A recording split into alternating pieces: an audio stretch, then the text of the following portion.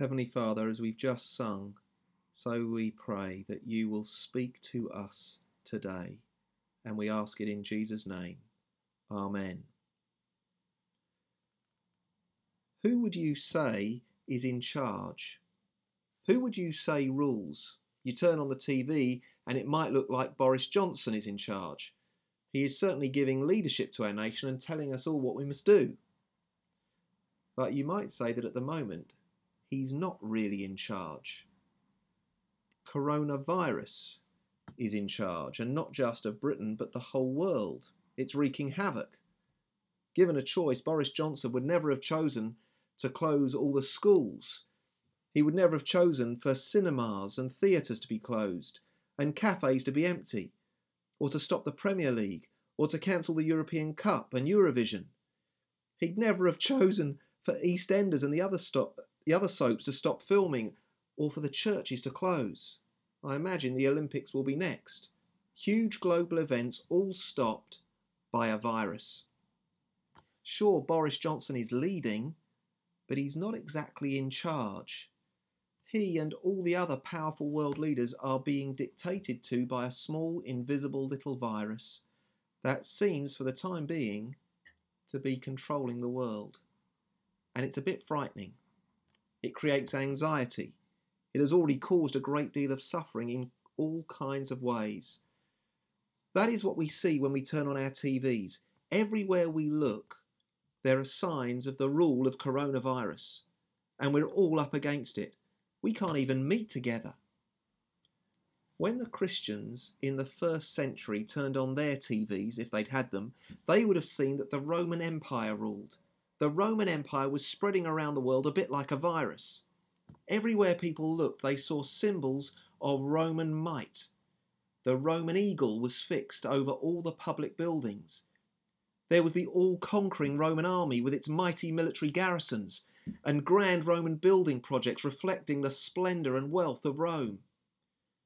And there was terrible persecution and suffering for anyone who dared to step out of line. So Christians were up against it. There was suffering and persecution for those who loved and followed Jesus, especially if they didn't worship certain Roman emperors. Well, in his messages to the churches in chapters 2 and 3, Jesus has encouraged his people to hold on to him, to keep going, even when they are up against it and suffer terribly for their faith. And here in chapter 4, he shows John something to share with those suffering believers, and with us too.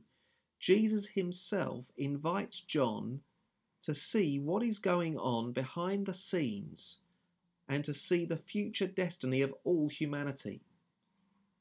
Have a look at verse 1 with me. After this I looked, and there before me was a door standing open in heaven.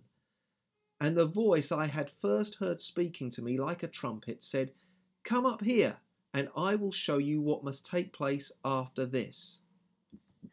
So John is being invited by Jesus to see the future, what must take place. In chapters 6 to 20, he will be shown what will happen on earth. But here, in chapters 4 and 5, he is given the most wonderful, glorious, reassuring vision of what is happening even now in the throne room of heaven. To John, it looks and feels like Rome is ruling. To us, it looks like America or China or Russia or coronavirus is ruling. That's the view from below, at street level. But this is an invitation to get a view from above, at God's level. It's like looking at St Andrews from street level. You can only see so much. But if we sent a drone up to take some pictures, we'd see far more. And if we go up even higher, we can get a satellite view of Kendry. Well, that's what Revelation 4 is like.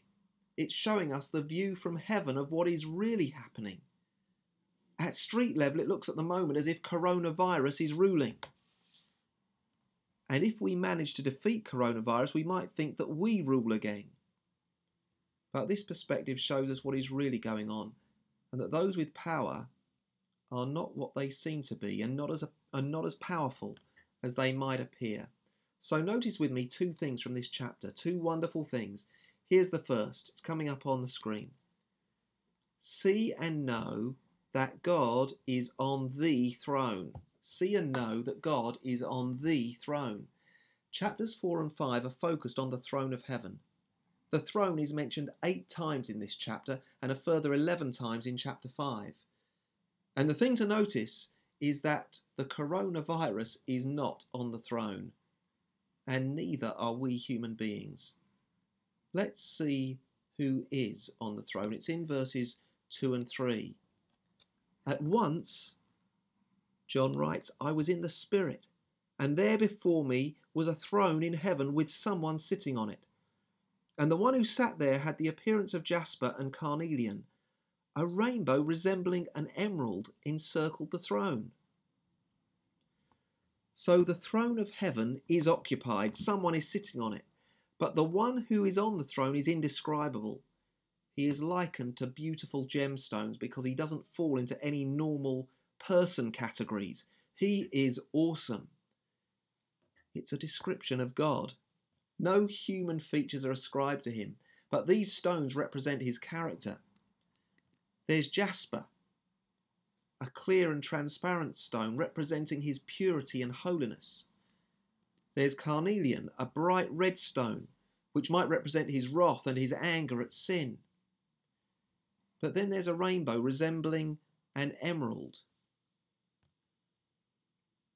The rainbow is a reminder of his promise and his faithfulness and his grace to undeserving, sinful people. And around the throne are 24 other thrones with 24 elders.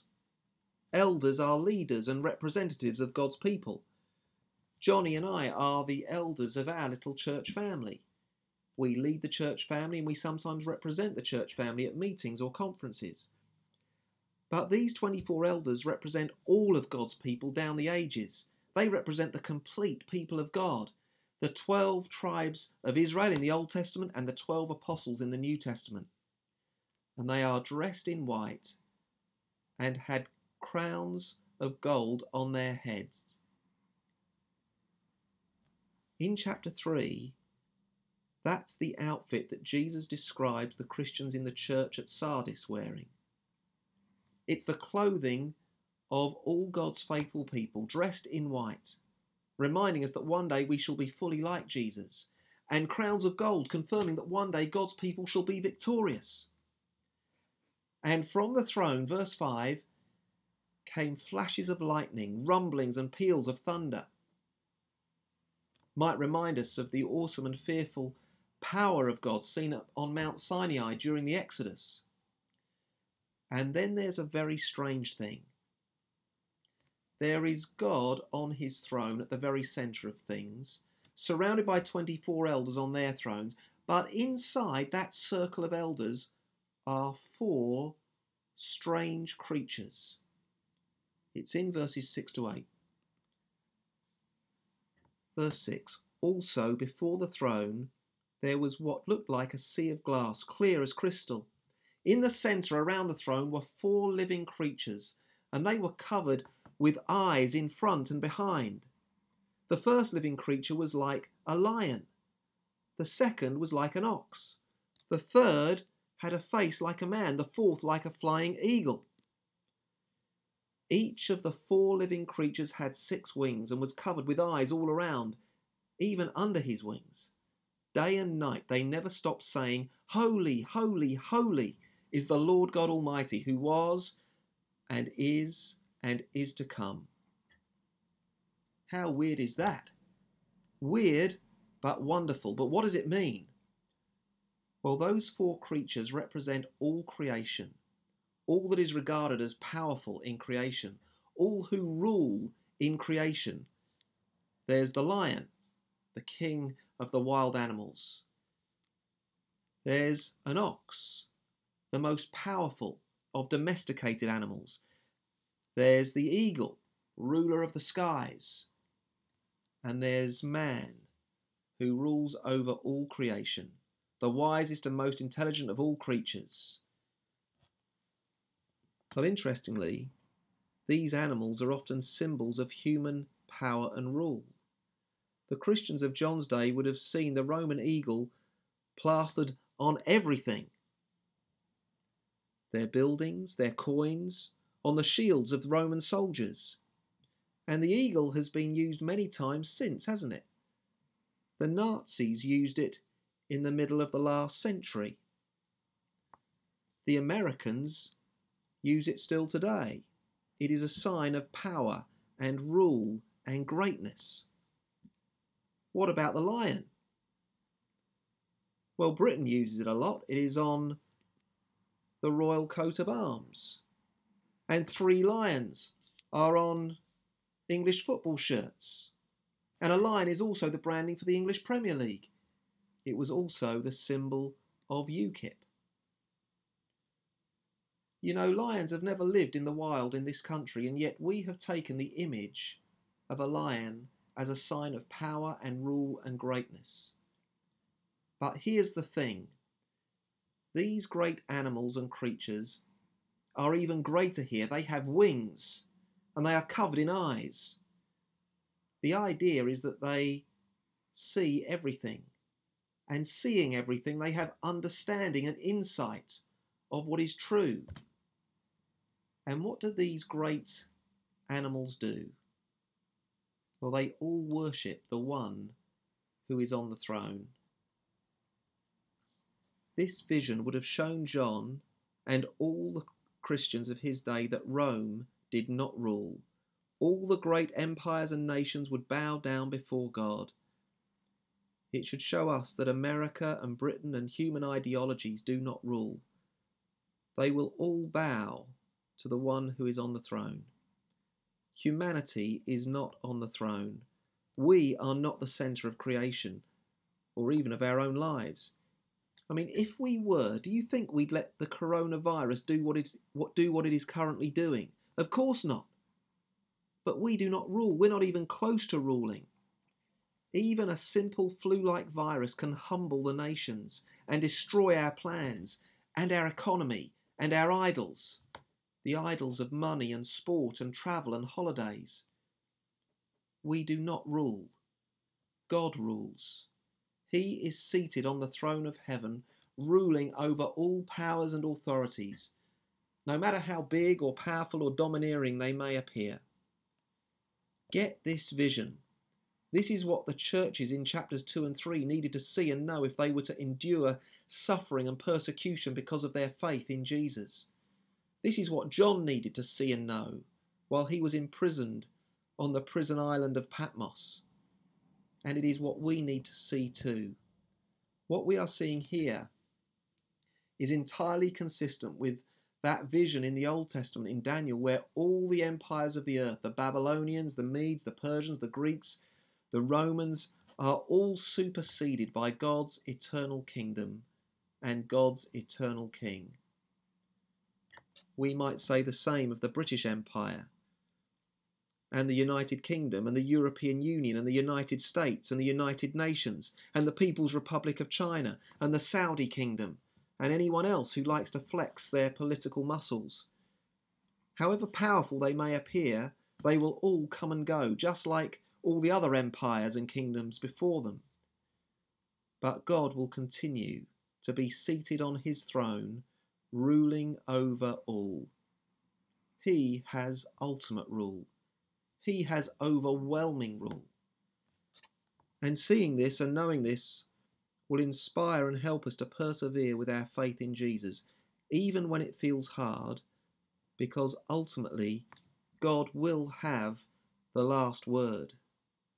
Coronavirus won't have the last word. Political leaders won't have the last word. Human ideologies won't have the last word. God will have the last word. See and know that God is on the throne. The second and final thing for us to see and be encouraged by this morning is this. See and know that God is worthy of all worship. See and know that God is worthy of all worship. The main activity in the heavenly throne room is worship. Those winged creatures around the throne are worshipping. Verse 8 says, day and night they never stop saying, holy, holy, holy is the Lord God Almighty, who was and is to come. That's worship. And they never stop. They never stop because God is eternal. Twice in verses 9 and 10 we are told that he who sits on the throne lives forever and ever. So those living creatures can't praise and glorify him enough.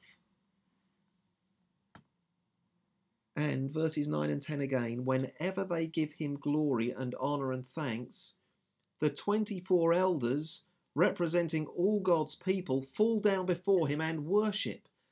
And they lay their crowns before the throne. You see, even human rule must submit to his supreme and eternal rule.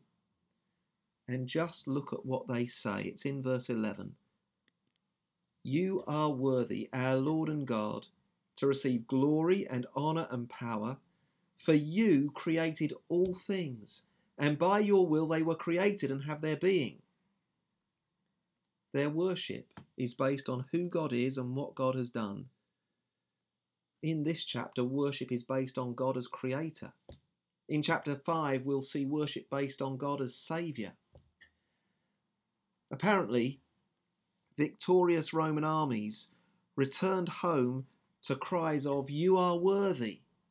That's what people chanted as the army marched by. You are worthy of this praise and glory. One particularly arrogant emperor, the Emperor Domitian, added the words, our Lord and God. That's what he wanted his people to chant as he went by. But no, Jesus shows us who is really God and who is really worthy of such acclaim and glory. God created all things, even the coronavirus. It is only by his will that anything and anyone was created and has their being. That's what verse 11 says. We are creatures. He is the creator. And here's the thing. As creator, he has legitimate rights over us, and indeed over all creation. We are not the centre of the world. We are not most important in the world. He is. This is God's world, not ours. And everything and everyone exists for his glory. It may be that is why he created the coronavirus, to help us to stop worshipping created things instead of him, the creator. Maybe he is prizing our foolish idols out of our hands. You see, he has created plenty of wonderful things to help us know and worship him. But humanity just ignores them and refuses to glorify and worship God. Just think of an artist's exhibition in a gallery.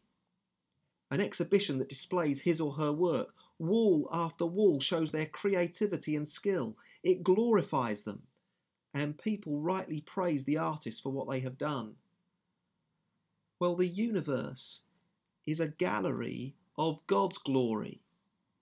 Creation is his handiwork. It is all for his glory, and we should worship him. One Christian man wrote, evolution is one of the devil's most successful con tricks. I'm inclined to agree. Evolution dispenses with God and makes us foolishly think that millions of very complex things are just random occurrences, and that we are the most important beings in the universe. And so we glorify ourselves instead of the one who is worthy of all glory and all worship. God is worthy of all glory and worship because he made everything. If I worship something or someone other than him, I am giving glory to a created thing instead of the creator. You know, all human beings are worshippers. If you're not a Christian or not a religious type of person, you might not consider yourself as a worshipper. But let me tell you that you are a worshipper. However irreligious a person is, they still worship every day. We all do. It's part of who we are. Truth is, we just can't help it. We can't help worshipping any more than we can help breathing. We were made to worship God, who, as creator, is worthy of all worship.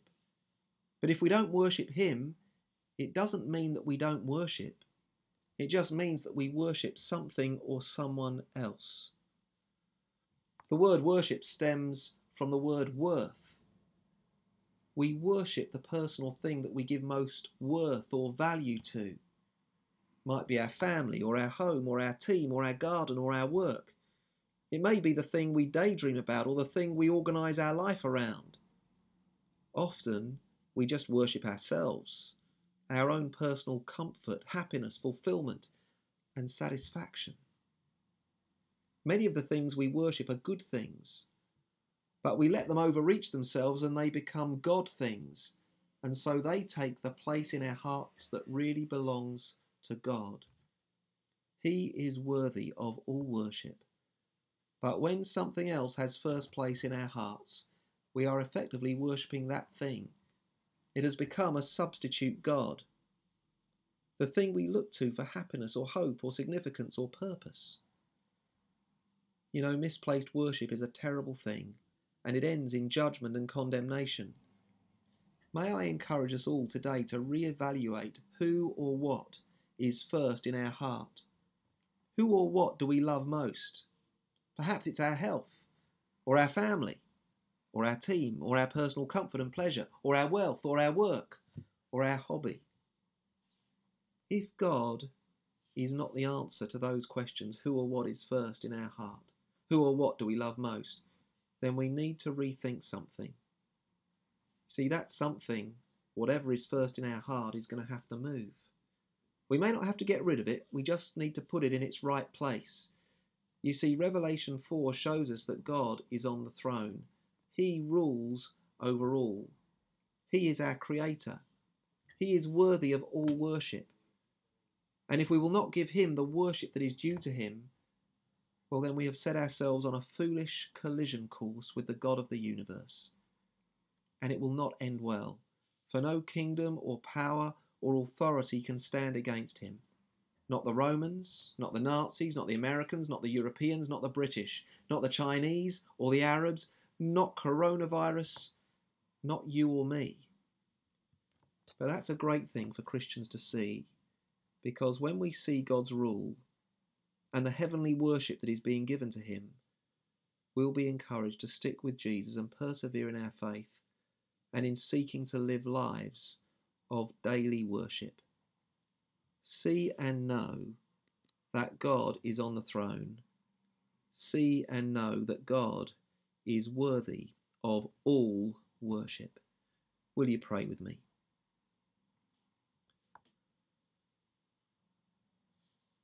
Heavenly Father, you are worthy, our Lord and God, to receive glory and honour and power, for you created all things, and by your will they were created and have their being.